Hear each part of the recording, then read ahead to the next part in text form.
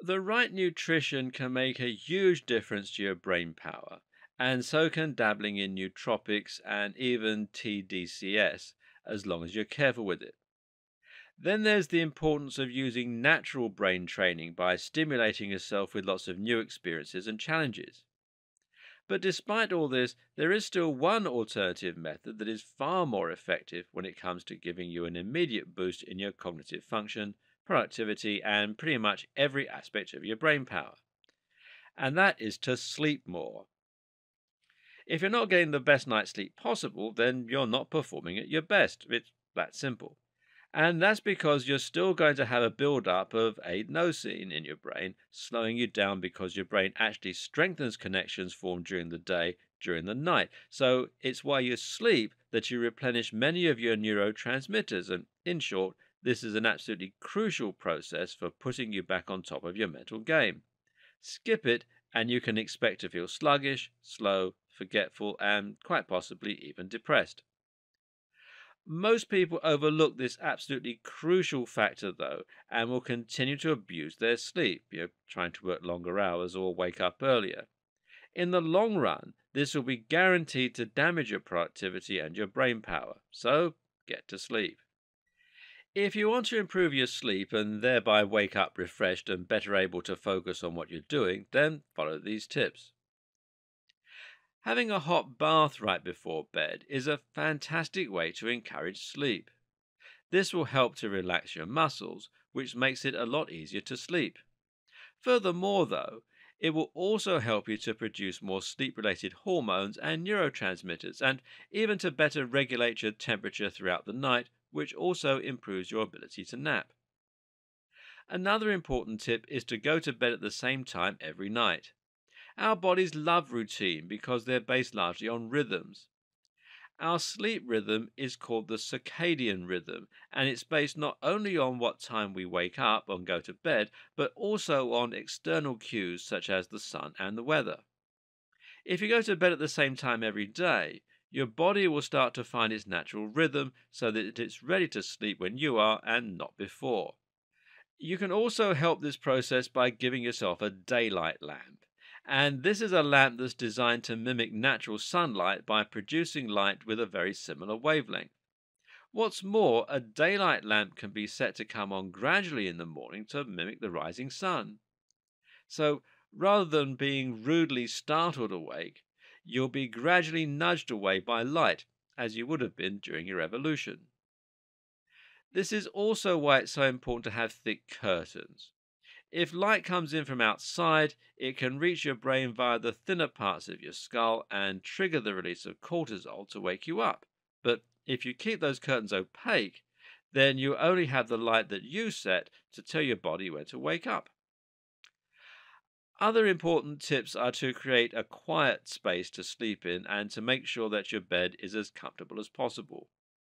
It's also important to have a cool down period. Now, this is a period of time during which you're going to avoid anything that might stimulate you.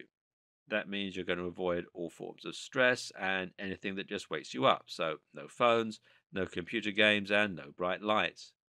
The best way to do this is to read something under a dim light. Reading focuses your inner monologue and thereby prevents your mind from wandering to stressful things. Meanwhile, concentrating on the text will make your eyes heavy, which also makes it easier to drift off, and a lot harder not to. The reason this cool down period is so important is because it puts you in a relaxed state ready for bed. This means you'll have more inhibitory neurotransmitters and fewer excitatory ones. And this is an important concept to understand because ultimately, both your brain and your body are only ever in one of two states, excited or inhibited. You're always either catabolic or anabolic. Throughout the day, we switch from being alert and ready to go to ready for bed and sleepy. When it gets dark and we're tired at the end of the day, we have cues from the darkness, from the adenosine build up in our brains, and even from dinner, which causes a release of sugar and serotonin stroke melatonin in our brains. Together, all this slows down our heart rate and breathing, reduces brain activity, and puts us in a creative and chilled mental state. In the morning, though, bright light causes a flood of cortisol and nitric oxide in the brain, which boosts us up. Heading to work causes an influx of noise and bright lights to find their way into our brain and stimulate even more adrenaline and norepinephrine to wake us up further. Then comes the coffee for some more cortisol and dopamine, and the work for tons of each. And it's by switching between these two states that the brain is generally able to always perform the right job for the task at hand. The problem is we're always sending the wrong signals or trying to force ourselves to stay in one state too long. That's what happens when we play loud video games right before bed, or when we try and force ourselves to work hard after 4 p.m. or after we've just eaten.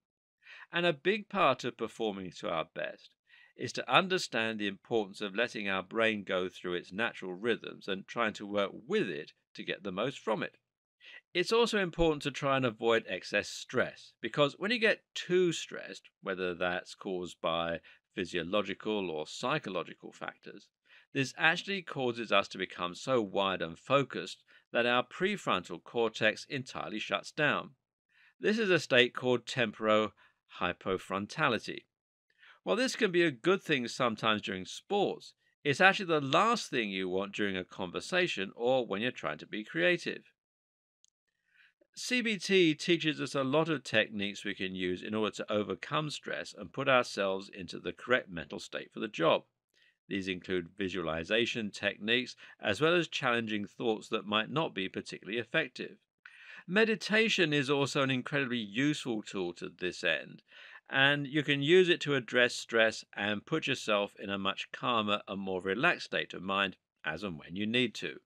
And finally, remember it's absolutely essential that you get lots of exercise if you want to get the most out of your brain. Remember, your brain evolved to help you adapt and survive in the environment via your physical interactions with it. The vast majority of your brain is dedicated to moving your body, so if you want to encourage plasticity, then there are few things better than learning a new dance or a martial art. What's more, though, is that exercise boosts your memory, according to studies, and stimulates the production of countless crucial neurotransmitters and hormones. Even beyond this, exercise is important to improve your circulation so that you might get some more oxygen to your brain. For more free educational content, visit learnforfree.biz. Content produced and distributed by AllSuperInfo.